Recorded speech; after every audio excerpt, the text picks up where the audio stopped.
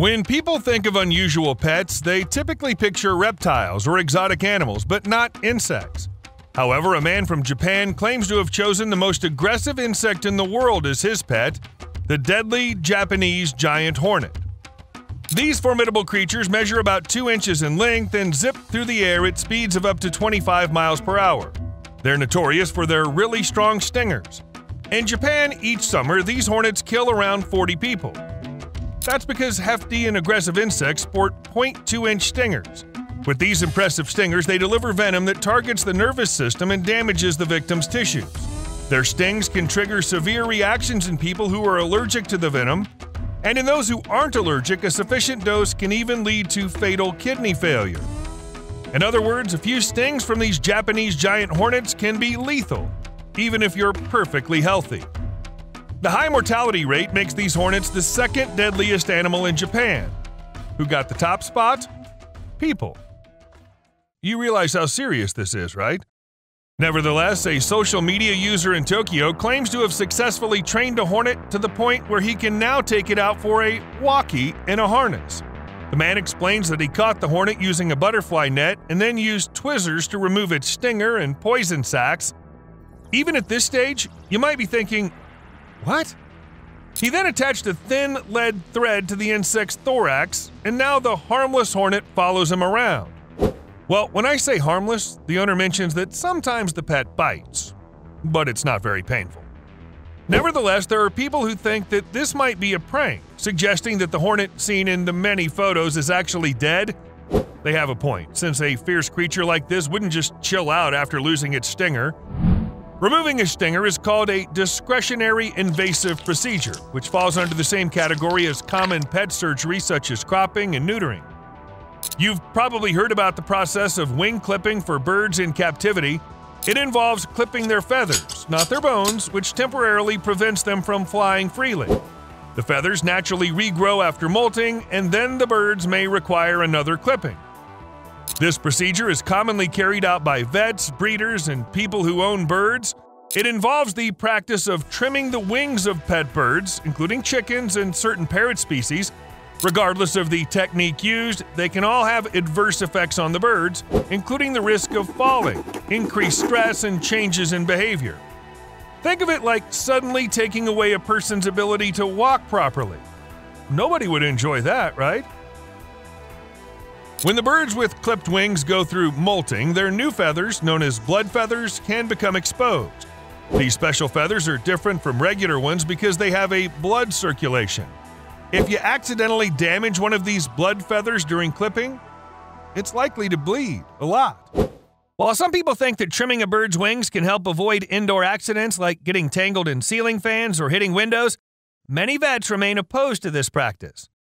Another procedure that birds undergo is beak trimming. It's often carried out in places like zoos and rehab centers. This practice aims to prevent birds from pecking each other or pulling out feathers, which can lead to injuries, cannibalism, or even death. Shortening the beak is seen as a safer alternative. However, there are irresponsible people who trim wild birds' beaks to make them more suitable as pets. It's essential to note that beak trimming is often carried out without anesthesia, which can lead to stress and both immediate and chronic pain in birds. When the sensory receptors in a bird's beak are damaged, it can result in a loss of sensation and difficulties in using their beaks for basic tasks, affecting their eating and other everyday activities. Birds may also develop nerve tumors known as neuromas after beak trimming, again causing chronic pain. Beak trimming is a common procedure in the poultry industry, often carried out on laying hens and turkeys, and occasionally on quail and ducks. Typically, the birds' beaks are permanently shortened when they're quite young. The primary goal is to minimize the risk of the birds causing harm to one another or humans. It's important to note that, despite its apparent rationale, this practice is illegal in numerous countries. When it comes to slow lorises, things are quite different. People often take out their teeth, thinking it'll make them more docile. Spoiler alert, it doesn't work. Slow lorises are a hot commodity in the exotic pet and tourist industry because of their adorable looks and big eyes. This demand is not limited to their native lands but spreads to faraway countries as well. What's surprising is that, despite their cuteness, slow lorises are the only venomous primates in the world, so their bites can be quite painful. Thankfully, slow lorises don't use venom like snakes do. They have venom glands in the crooks of their arms, and when they feel threatened, they lick these glands to put venom on their teeth. Sadly, exotic animal traders often pull out or clip the teeth of slow lorises, a very painful procedure that's done without anesthesia. This strips these animals of their sole natural defense, leaving them defenseless, like teddy bears. This is what toothless slow lorises look like. If you're unaware of the hardships these poor creatures have endured, you might find it adorable, but personally, these pictures give me the creeps. People often remove the teeth of slow lorises, which are bred as pets for humans. This is especially common when these lorises are used as illegal props in photography, ensuring that the animals won't cause any discomfort to customers paying for selfies with them. What makes it worse is that the painful tooth removal procedure often leads to significant blood loss, infections, and tragically, death for the lorises. Toothless animals that manage to survive can no longer go back to the wild and find food on their own. But it's not only the slow lorises that suffer because people get rid of their teeth. Removing the teeth of capuchin monkeys is a common practice among owners. This is usually done for a few reasons. Firstly, it's because these monkeys might end up nibbling on their own teeth, which can be harmful. Additionally, their teeth can lead to bacterial infections, so most capuchin owners opt to have them removed in advance. But there's another reason for this procedure as well. Sometimes capuchin monkeys can suddenly turn aggressive towards their owners and bite them, even if they acted normally before. These bites are painful and can be quite unpleasant.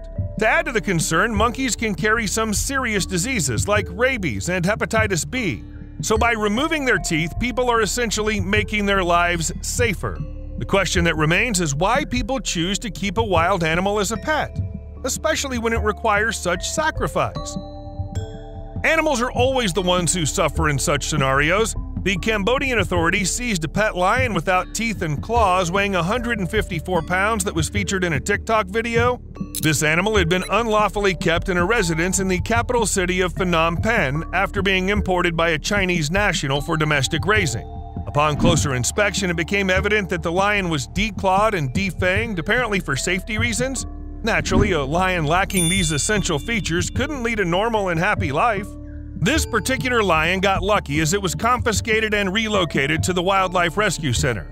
Unfortunately, sending it back to the wild is not an option, and even in a zoo or reserve, it would face challenges due to its lack of fangs and claws for self-defense against other lions.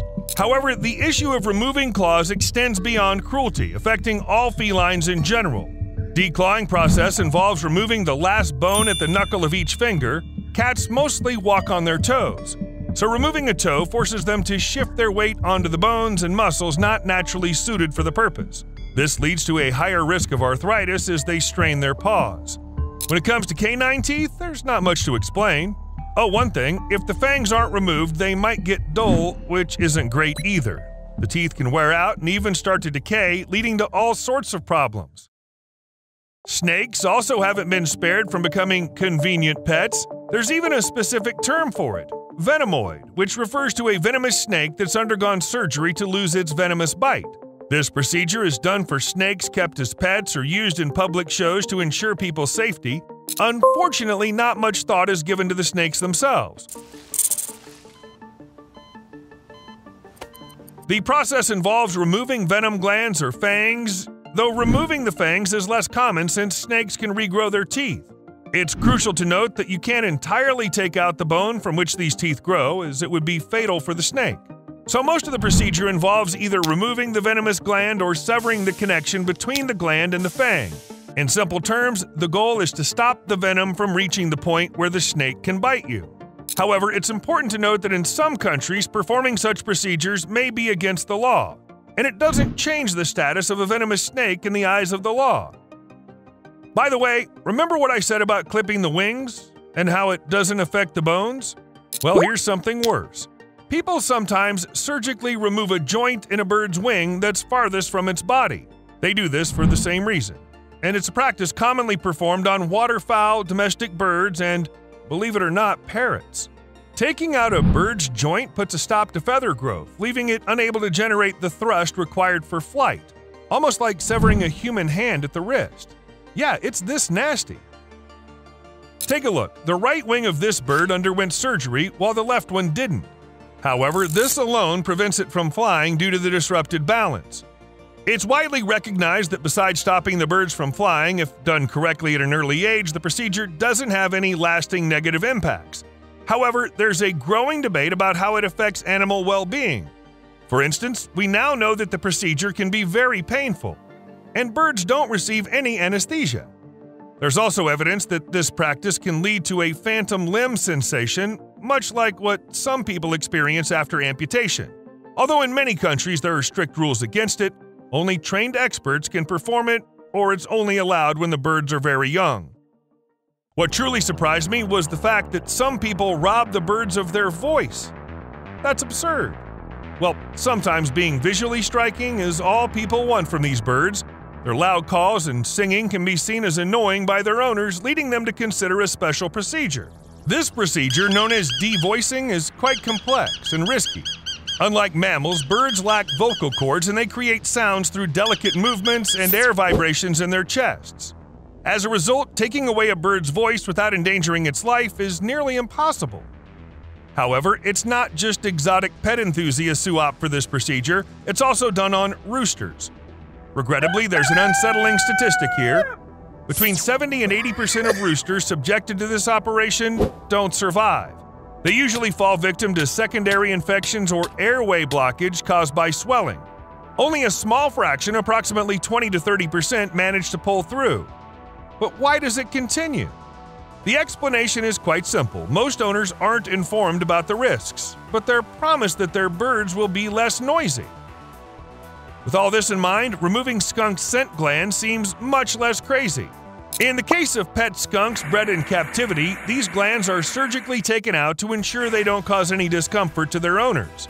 This procedure stirs up some debate as some people worry that it robs the pet skunk of an essential self-defense tool. Even though there might not be any threats around the house, if the skunk happens to venture outside and faces an attack, it won't have its glands to protect itself. Out in the wild, a skunk like that wouldn't stand a chance, and it could end up there anytime. The struggles of pet ownership. Wild animals must stay in the wild. They can't become pets primarily because people often can't offer them the proper care they require. According to research by the British Veterinary Association, over half of exotic pets have unmet welfare needs. Additionally, 9 out of 10 vets highlighted unsuitable living conditions, and 85% pointed out inappropriate dietary practices. Perhaps most worrisome is that 62% of these vets reported that these animals frequently endure pain, injuries, and illness due to a lack of adequate care. And we're not even talking about demanding animals like lions or monkeys, but tiny pets like snakes and geckos. Reptile responsibility. Not too long ago in Florida, reptile keepers were mandated to microchip their animals, much like the common practice of microchipping dogs and cats around the globe.